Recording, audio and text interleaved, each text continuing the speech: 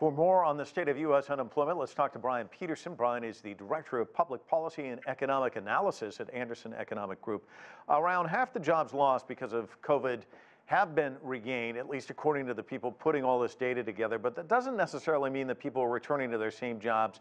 Unpack these numbers for us. What are we looking at? Well, I think the top line number, given everything that's going on with COVID-19 and given what's happened in the economy and how we saw the wheels come off in March, 1.4 million jobs is a promising sign. As we just heard, we saw employment increase across all sectors. I think that's especially good to hear for retail, trade, and for hospitality. So I think, the unemployment rate going down to 8%. It's a solid performance for the economy, and I think that shouldn't be understated. At the same time, this is a COVID economy. Everything looks completely different, and it's going to take a while for things to return to normal. But by all means, I think that these jobs numbers that we're seeing are showing the fact that people are willing to go back out and go shopping. People are stimulating the economy by spending money. Employers are looking to hire. There's at least hope that a vaccine is on the way and things are starting to return to normal to some extent.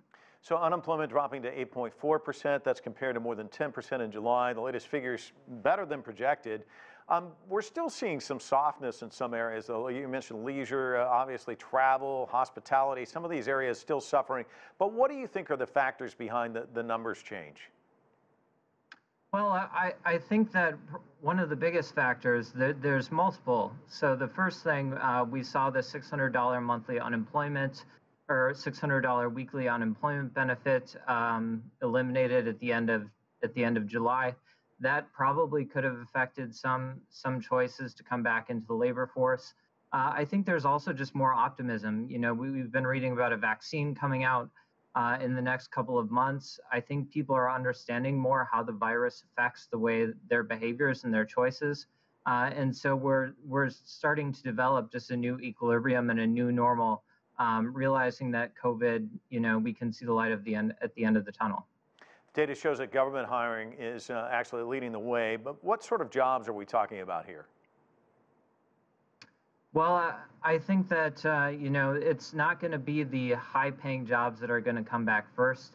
As we heard in the segment, 200,000 retail jobs being added. I think that we're going to see, hopefully, what would be a bottom-up recovery, that some of these lower-level retail and hospitality jobs will be added, and hopefully that will support additional higher-paying jobs being added after that. We're also seeing some major companies furloughing or laying off thousands of employees. Of course, United Airlines just announcing 16,000 employees are going to be furloughed. Talk to us about that, and how do you get those jobs back? Well, that's really the question, right? Right now, I think jobs at United Airlines, as you mentioned, 116,000 furloughed today.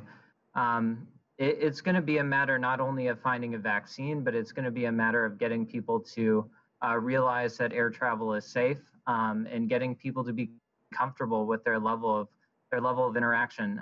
In March, nobody was outside; everybody was at home. I think we've seen, at least here in Chicago over the last few months, people are now comfortable going to the grocery store with a mask on. People are comfortable being outside with a mask on. Being in relatively close proximity to one another. And it's just kind of an ingrained behavior that people are going to have to learn, what level of risk is acceptable to take as a consumer, as someone who wants to travel, how am I going to interact with people around me? And I think that what we're seeing in the jobs numbers, again, 1.4 million jobs being added, is a result of people having better information about the spread of COVID, a better understanding of how it's transmitted, and a better understanding of their own level of personal risk when they go out and spend money and travel. Brian, quickly, if you can, I talked to a small business owner recently who said they're not sure they're going to be able to come back. They're still struggling. What can Congress do to try and help some of these companies and businesses that are really suffering? Well, I think, the PPP loan program obviously kept a lot of small businesses afloat. I think that there's an opportunity to have a discussion about the extension of the PPP loan program. And a lot of this is just going to have to come down to politicking and connecting with these small business owners. I know here in Chicago, we celebrated when bars and restaurants were able to open, and then we saw an uptick in the virus, and unfortunately, bars were forced to close. So I think it's a significant concern, especially for the leisure and hospitality industry, especially in the northern United States where it's getting colder. How are people going to dine? How are you going to serve your customers when you can't operate a patio any longer?